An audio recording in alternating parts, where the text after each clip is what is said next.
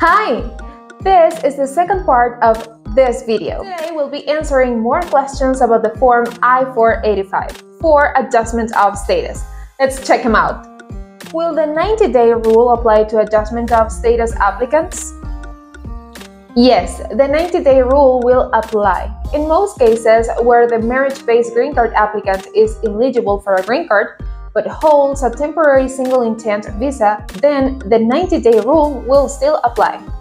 This rule is a guideline for USCIS to determine whether or not a non-immigrant of lawful status may have misrepresented their intentions when applying for their temporary visa. Some temporary visas are a single intent visa, which cannot be used to permanently immigrate and relocate to the United States. If the marriage-based green card applicant possesses a temporary visa that does not have a dual intent, allowing for immigration to the United States, then the applicant should closely pay attention to the 90-day rule. What is the process for adjustment of status?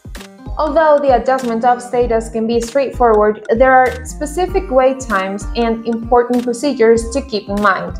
The first one is to check if the marriage-based green card applicant is qualified and eligible to apply for a green card. Then, the main sponsor will file the appropriate sponsorship form, such as, for marriage-based green card applicants, the main sponsor will file Form I-130, which is the petition for alien relative. For employment-based green card applicants, Form I-140, or immigrant petition for alien workers, should be used. For humanitarian-based green card applicants, Form I-730, or refugee asylee relative petition, should be used. Then, you must wait for the availability of green card depending on the home country of the applicant, current circumstances, and green card category. After that, file Form I-485. Then, file Form I-131, which is the application for travel document, should the applicant wish to travel during the green card application. Plus, the applicant must wait for the acceptance of Form I-485 and fingerprinting appointment and sometimes additional biometric appointments, which will be mailed to you. Then the applicant must attend the green card interview and, of course, receive either approval letter or denial letter or request for additional information through Request for Evidence, or RFE. How long will the adjustment of status take?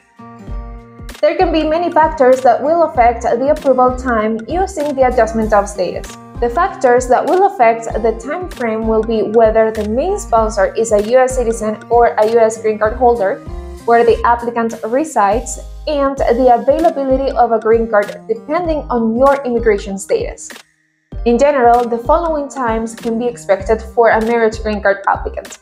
If the marriage-based green card applicant is married to a U.S. citizen, then the wait time will be of 10 to 13 months.